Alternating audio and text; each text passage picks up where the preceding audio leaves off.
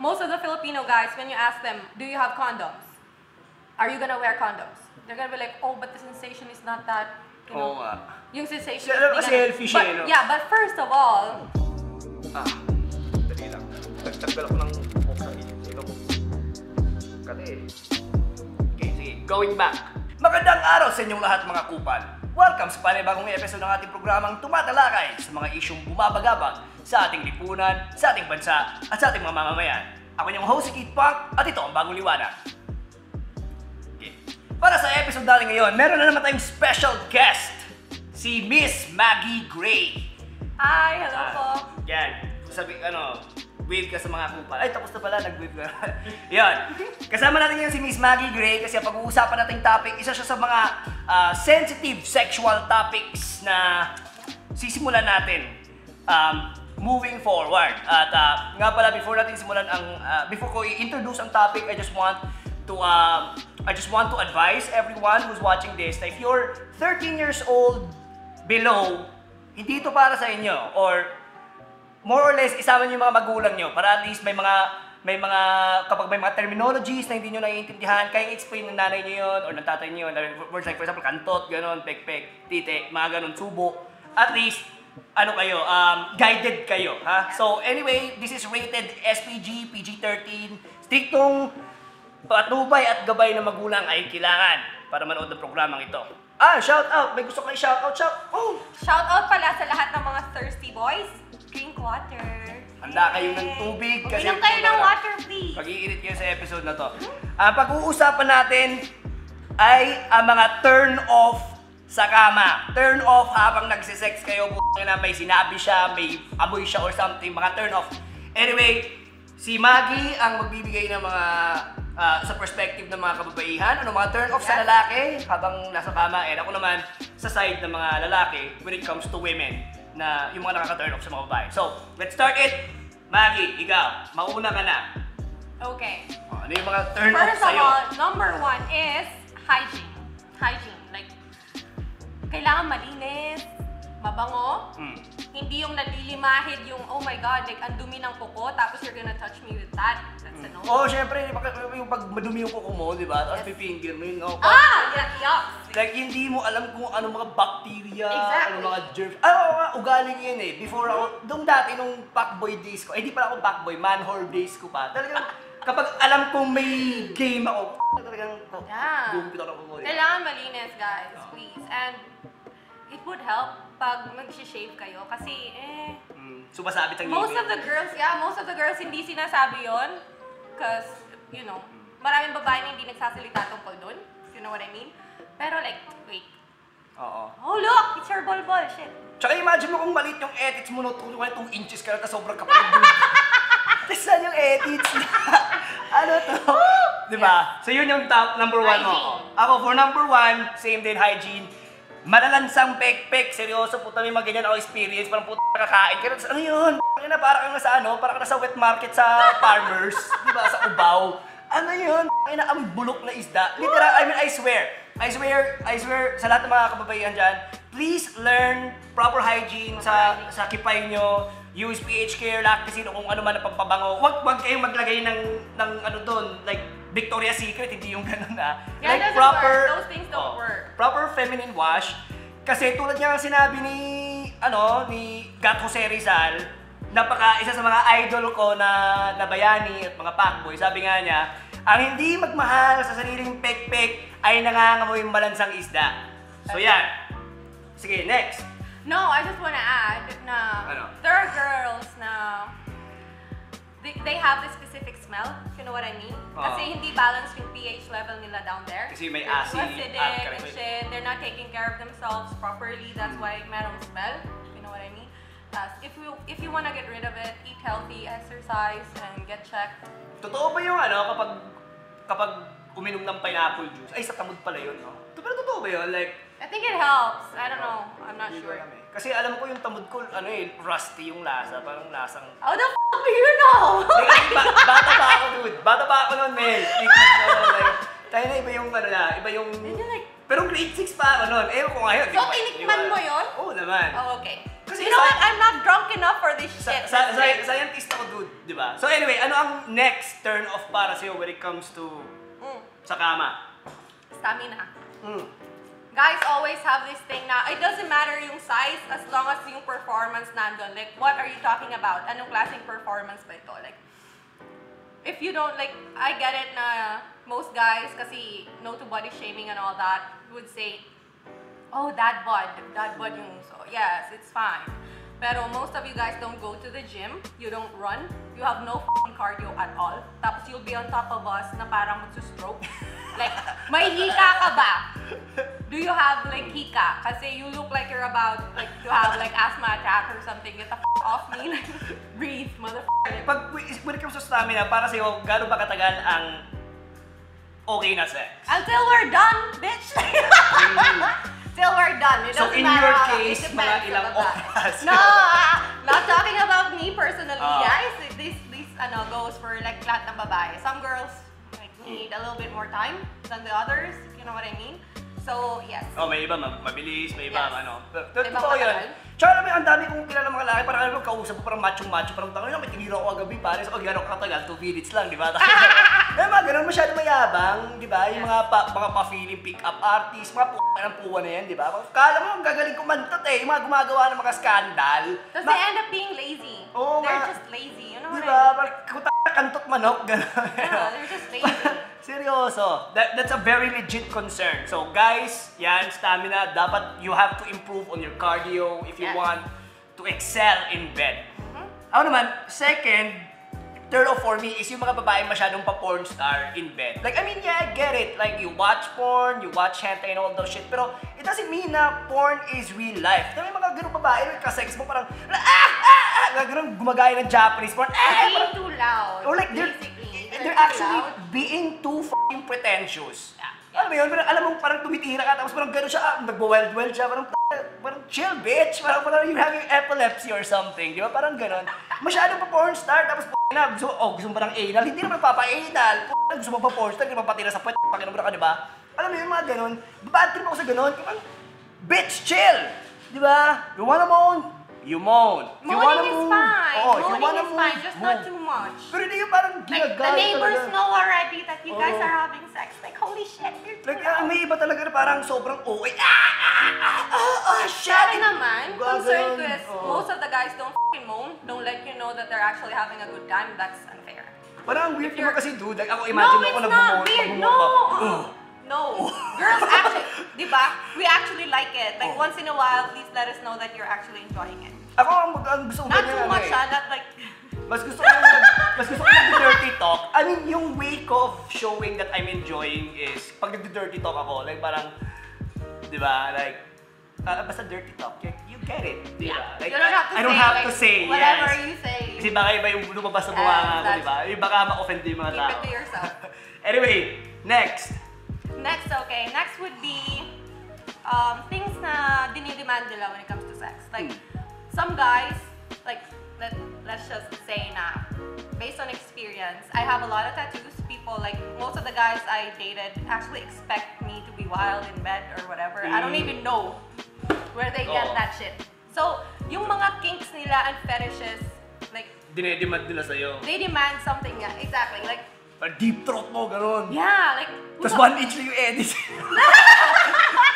Deep throat yung 1 inch. But yes, demands. Like, for example, yung girl doesn't want to do anal or the girl doesn't want to do like oral sex. Don't force, like, wag mong i-force yung babae to do that shit for you. Like, it takes time for that. Pag gusto niya nang gawin yun, she'll do it. But if, like, you know what I mean. And there are things that other guys, like, you know, demands. Some weird ass shit. Like, Oo. Like, uy, mag-ano ka, mag-schoolgirl uniform ka. Yeah, Yung ginagawa ang something porn like that. star, basically. Exactly. Yun. Pero Like, gusto lang but when it comes to porn star them, ka. like, there's nothing special about you. You're just basic and you're just f***ing boring. That's pretty much what you are. Basic guys with basic You don't dicks. even know what the f*** you're doing. Maybe you think that you're so good, but girls are different. Every girl's different. Like, whatever turns your ex on might not turn me on, if you know what I mean, if that makes sense. So, yeah. Tsaka may mga babaeng addict, may mga babaeng hindi addict. That's true. Well, true naman talaga. I mean, Demands. I went through that phase na parang, syempre may chicks ka, di ba? Tapos parang yung mga fantasies mo, gusto Yes. mong i-project sa kanya, di ba? Like, parang to the point, parang gusto mong pag-gangbang kita, parang gano'n. Gawating bukake, di ba? Parang gano'n. I mean, I never did that. I never brought guys together like, let's gangbang this bitch or something. But I never did that. Pero ang point kasi is, it goes to the point na parang kapag babae na or kahit lalaki ka, it sounds very, invasive of your body. Parang this is my body, so parang don't tell me what to do with it or how to do things, di ba? Basic, that's very, it's a very good point. Ako naman, turn off sa akin, yung mga babaeng sobrang bilib na bilib sa laki ng edits. Like, ako sa honestly, I won't say I won't say na I have a small dick, but maybe it's average for Asians. Pero ang point is, parang may mga babae na parang, yeah, I know you've slept with 10 guys already. So, parang, ang laki ng dick mo, parang, shut up, bitch, you never watched porn? Parang, let's stop pretending. Let's not talk about the size of my dick. That's true. Kasi ako honestly, parang, hindi naman sila nakaka-insecure, pero parang, I know you're fucking lying and I know you're saying that to make me feel good or something. I don't have to do that because in about 10 seconds, my dick will be sliding in and out of you and that already feels good. You don't need to tell me na parang, hey, you have a big dick. Parang, di ba? Tsaka, honestly, it sets a precedence to guys na parang, shit, malaki pala yung edits ko. Lumalaki yung ulo nila eh, na parang, yung edits ko. Parang, puta na, di ba? Edits mo 2 inches, pag tumigas 2.5, puta na, di ba? Mas malala pa yung edits mo kaysa mga inchik, di ba? Puta na. No, but there are times na it's actually legit. Oh, Like, it's naman. a compliment. Oh. Or there's also times naman na yung babae is na hindi siya sexual experience. Like, she's only had sex with 2, 3, 1 other guy. Or maybe everyone that she dated before who had like, not so big out there, you know what I mean? Not so blessed. Tapos she met you and she'd be like, oh, this is new. This is like a lot bigger than the last guy I used to like, Actually, for me, I think it's much better kapag sinabi na parang, kasi yung last ex ko naman sinasabi niya, you know what, for a Chinese guy, it's pretty big. But, di ba, because you're Chinese. But if you were Chinese, parang, oh, okay, it's just cool, normal, basic dick from a basic guy. But anyway, next.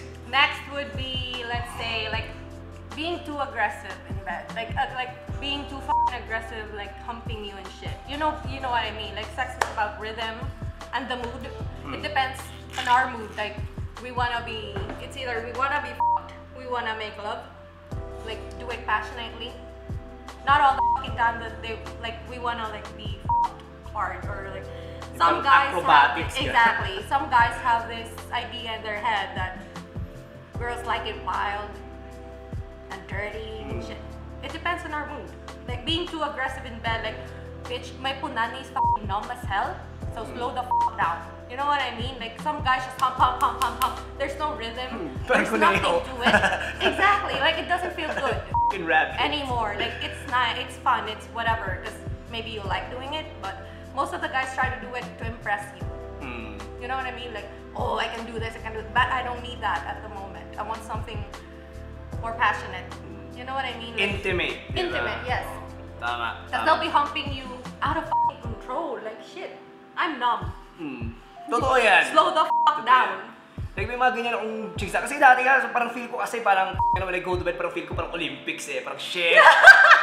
Gotta do the fucking decathlon. Parang gano'n. But don't be boring and don't be a starfish. We fucking hate starfish too. As much as ano yung starfish? Starfish, you just fucking lay there. Like a fucking dead person. Oh, boring yun. Exactly. Boring yun, like, dude. You're just a dead person. Most of the girls do this. Oh, a lot of girls do that. Di ba? Yeah, a lot of girls do that. So please try to participate. Dapat kasi sex is a mutual act.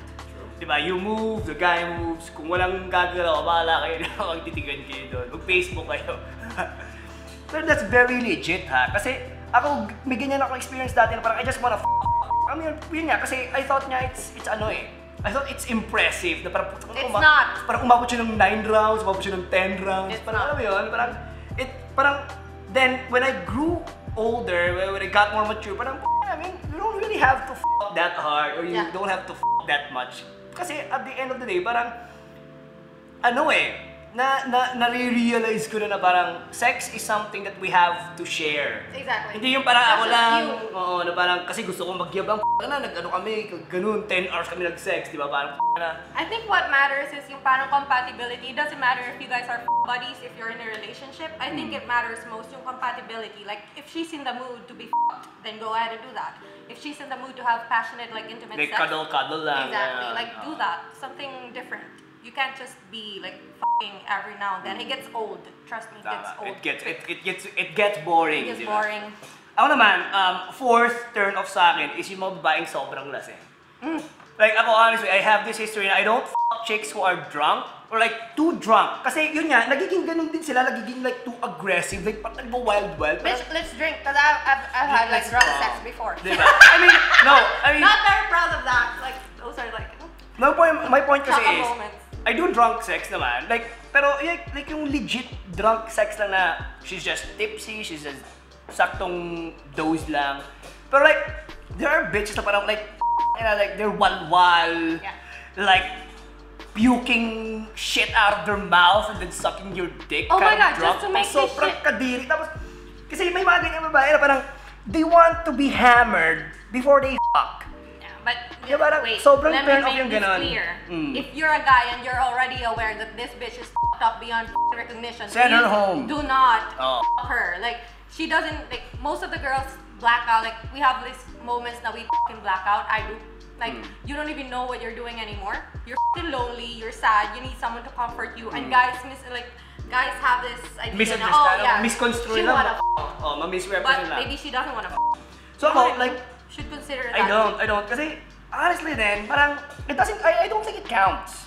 Like, if the girl is super drunk, I don't think it counts kasi parang, it's more of you taking advantage of the girl. Yes. It's like, basically, it's drunk rape, di ba? Basically, yeah. Pero may mga babae na parang Meron din naman, yeah. Di ba? Like, bitch, sober up, then we can fuck. Yes. Yun. Sige, anyway, your last turn off sa mga guys. Last turn off. Let me Kasi we're already down to our tiglilima, di ba? So this is going to be the fifth turn off. It's a lot. Like, there's a lot of things that I want to say. Gusto mo gawin nating 10? Lack of focus, basically lack of focus and being too f***ing distracted. Doesn't do foreplay. Basically just thinking about himself. Selfish. Being selfish, yes. Like, it doesn't matter if you come or not, as long as I come, I'm good. Like, and one thing would be, another thing would be nutting inside the bitch. Like, please don't do that shit. If you're not responsible enough, don't f***ing nut inside. Spray it all over the f***ing carpet or spray it on the TV. I don't f***ing care. Like, just don't nut inside. And after you do that, you don't even ask the girl, are you taking any contraceptives whatsoever, any form of contraceptives, and then when she gets pregnant, you're gonna be like, oh, wait, you got pregnant. Like, di ba? Yun nga. what the hell? Maraming ganyan. Yes. I mean, it's the leading cause of overpopulation. Yes. Di ba? So, yeah, that's a very legit concern. Ako, honestly, I have plenty of, I know plenty of people, I know plenty of guys na ganon, na parang, ang mentality nila is, iputok mo sa loob para di ka iwan. Pero at the end of the day, siya nang pala yung iwan kasi nabuntis. Yeah, they're not responsible enough. That's very stupid, guys. Don't do that shit. They're irresponsible, basically, and selfish. Lalo na kapag, if you think about the fact na these guys, they don't have money to buy for condoms. Or pills. Tapos you're gonna nut inside, di ba? Kasi you have this fetish na watching Japanese cream pie porn. Yeah. Gagawin ko nga ito, gano'n. Parang, kasi gusto na makitang bumubula-bula yung tamod dun sa di ba? Pero ang point kasi is parang, dude, don't fucking do that. Kasi you know na it's going to have consequences. And those consequences, you might not like those consequences. And she might not like those consequences. I just thought about something that's very important too. Like, most of the Filipino guys, when you ask them, do you have condoms? Are you gonna wear condoms? They're gonna be like, oh, but the sensation is not that, yung sensation. Yeah, but first of all, if you're in a relationship, that's fine. But if you're just there to hook up and play with the girl, don't do it. If the girl asks you to wear condoms, do that. Practice safe sex. Because we don't f***ing know how many girls you f*** around with. You know what I mean? True. Be safe all the f***ing time. Kasi if you catch something or you give like it gonorrhea. Exactly. If you give it to the girl, it's f***ing unfair. It's just too unfair. Kasi she would probably, girls, be smart. Ask the guy to wear a f***ing condom. And if they don't engage in any type of activities with this guy. It's just too f***ing selfish. Hawak kamay lang kayo. Ganun lang. If diba? If you're in a relationship, it's fine. If you're sure that this guy's not f***ing around with any other girl, and if you're a guy and you're sure that you want to be with this person, it's totally fine and acceptable. But be safe.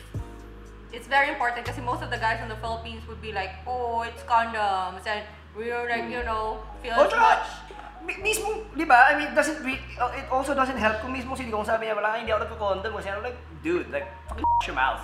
Di ba? A lot of kids look up to you, di ba? So, that's a very legit concern.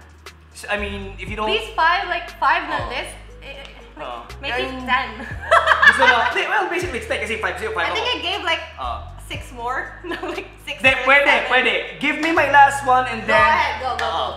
And then I'll give you everything. Heck! Ang last ko na turn off is yung mga babae biglang nagdadrama. When you're fucking, like biglang, when you're fucking, biglang she starts tearing up kasi namimiss daw yung jowa niya. Parang, What the bitch, fucking, stop crying! Namimiss ko. This is so, and I mean, honestly, kasi I have experience na, I've had experiences with women na they're in a relationship or like, sometimes they were married. And they were like, this feels so wrong. Like, yeah, this is so wrong. Isn't it good? Pero honestly, girls, or guys especially, if you're in a relationship and you don't want to feel guilty or remorseful about doing a shameful act, don't f around. True. Diba? I mean, if you're gonna sleep with someone para magdrama ka lang while you're in the middle of sex, parang, this feels so wrong, my boyfriend might get mad. Like, yeah, why would you even tell your boyfriend, diba? Parang, or something. Parang, that's very crazy. Yeah. I think my point is, it's a turn off na, you know that she's in a relationship with a guy, or a guy is with another girl, and then they go out fucking people out, diba? They go around spreading herpes and shit. Alam mo yun, yung mga ganong klase ng ina, diba? So parang, I mean, that's a turn off for me, pero hey, if it's pussy, diba? I f around. It's a major turn off for me. Guys being in a relationship and you know, you're well aware that this guy is in a relationship and you're still gonna hump that dick. Like, it's a turn off. You know why? It's not just your feelings na nandun. It's your health.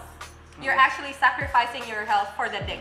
You're willing to do that much for the dick? Like, you know what I mean? I don't get it when girls are, like, they're f***ing around with guys that are already in a relationship. You're well aware that he's f***ing this person while you're not around, and he's gonna go give you the deep, like, give so you basically, the it's a turn off, diba? Talaga, It is if a you turn know off. that the person is cheating around, Yes, it's a turn off. And guys have this idea that they're a man whore. They have f***ed a lot of girls. You think we like that? We don't. Most of the smart girls will think, diba, like, okay, you've been whoring around your entire fucking life and you're proud of it. And when it comes to us, it's fucking gross. I don't know. Like, Totoo. I mean, yun nga, these are the things that I've realized, or parang na-internalize ko in like my many years of sexual conquest, I call it. No, journey. It's a journey. So ngayon, medyo mature na ako, gano'n, like, ayan. Pero anyway, sige, let's extend the discussion. Kasi ako honestly, I don't think na we can condense this topic into top 5 lang eh. Yeah. Like, there are so many so things many that turn off talaga. So like, let's scrap the top 5 shit. O sige, do this, free for all. Ano pang ibang mga lahat to turn off? Like the things that turns you off when it comes to guys in bed. when these guys like actually setting the standards high when it comes to expectation, and when it happens, he can't really deliver.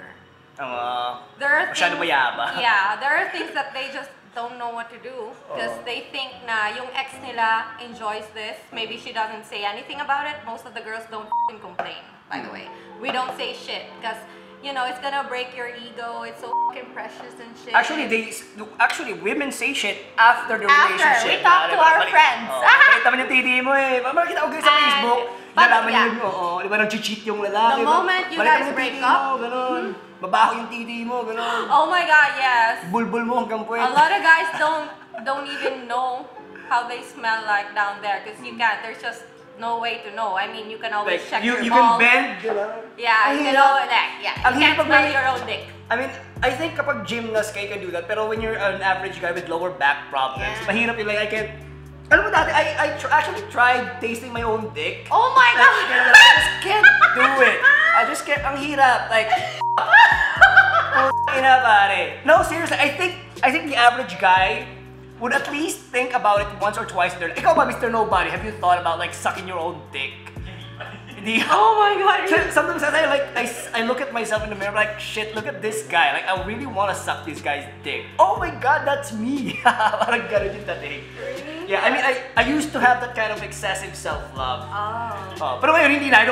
I don't think about sucking my own dick anymore. Pero anyway, sige, iba pang turn off. Like, other turn off pa. I mean, it's a very fun discussion. I need a drink. Cheers. How By the are way, you guys friends? How are you friends? Hindi ko na alam. I don't even know how we are friends. Like, shit. How are we friends again? I don't know, man. I make friends with people who are not friends with other friends and friends. Do people know that you're in a relationship? Do they know that you actually have a girlfriend? Oh. Hello, girl. How the fuck? My girlfriend is here with me. Yeah, she's here. By the eating way, and we're chips. friends. We are all friends here. I don't even know. Anong nagustuhan mo rito? Is it weirdo? Because I used to good, but now I boring. Yeah, that happens. That's also one of the things that I wanna, like, it's a turn off. When you're in a relationship with a dude and after a few months it gets boring as makes you think, nah, I don't know, like, you gotta have all kinds of ideas in your head. Please keep it a little bit spicy, not too much, not too weird. And like, we like being adventurous, but not to the point na you guys are demanding like, wait, Yung mga, turn keep it off. level, Masyadong like leveled and balanced. So Yeah, we're done. We're done? Yes! Okay. But anyways, guys, if you have more to add to our list of turn-offs sa kama, don't forget to leave them in the comments. And syempre, don't forget to subscribe to our YouTube channel as well as check out Miss Maggie O'Gray on Facebook. And maybe you have an Oh my upcoming God, yes. something din, Yes, ba? I'm gonna- You have a project din, videos with tattoos. You guys, like, If you guys love chicks with tattoos, Yes. ganun. And Marami siya sa friends list niya. Chicks with tattoos. we're having this vlog about tattoos and body modifications and all that shit. So watch out for that. I'm gonna be the host of the show, and I'm gonna keep promoting May it name on na my ba page. yung May name na ba yung... Yeah, it's called tatboo.tv. So I think it's gonna be launched next month. So Watch out out for for that, tatboo.tv. I'll be there. I'll be the host. And drink water. Don't be so thirsty. Di Be ba? safe. Kasi mamaya ma-dehydrate na kayo sa Yeah. masyado kayong naging thirsty. Or like drink Red Horse beer, extra strong. Shout out kay Aya. She's the original baby girl Mayora for that. She's selling water for you thirsty boys. And also again, please click like and follow us on Facebook. Ang Bagong Liwanag ay kay Keith Pang. And yun nga, if you have any questions, have any issues, memes, or anything that you just want us to talk about in the show, just send it to us via PM or in the comments. Maraming salamat sa inyong lahat, mga kupal. Hope you guys have a good day. Rock on.